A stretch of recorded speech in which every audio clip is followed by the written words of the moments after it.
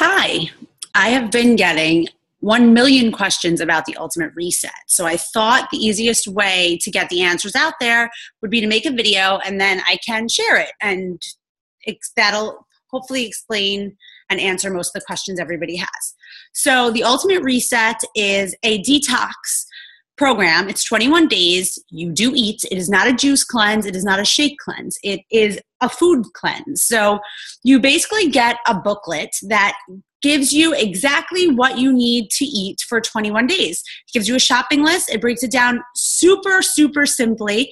It gives you what meals you eat when, how far apart they should be, and supplements that you take before each meal, which change based on the week 1, week 2, week 3, because those are 3 different phases of the reset. So there's phase 1, which is week 1, phase 2, which is week 2, and phase 3, which is week 3. You do eat throughout the whole program. There's nothing there's nothing to guess about it. It's totally laid out for you. It's really, really simple. There are options called crunch meals. So if you don't have time to prep or you're short on time for whatever reason, there are easier things that you can just grab and replace meals with. Shakeology is not something you need for the ultimate reset, but it is something you can use to replace certain meals on it. And it has to be vegan Shakeology. So that's important. What else can I tell you? I did this in 2013. It was an awesome experience. I absolutely loved it. I felt incredible. I remember waking up every morning and feeling so energized, and I slept so well the whole night. And it was just a feeling I hadn't had in a really long time. And it was incredible. I did lose, I don't remember the exact number, but it was somewhere between 12 and 16 pounds when I did it in 2013. I kept it off. I felt really, really good and healthy.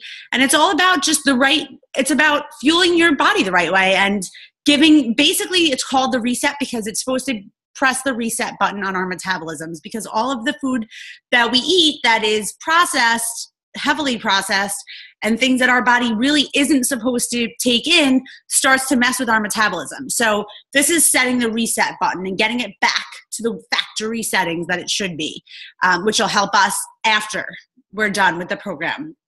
And it also just teaches you the right way to eat. And I've still used many of the recipes from 2013 from the reset that we just really liked. So I just kept them in my rotation of things that I cook all the time, and it's great.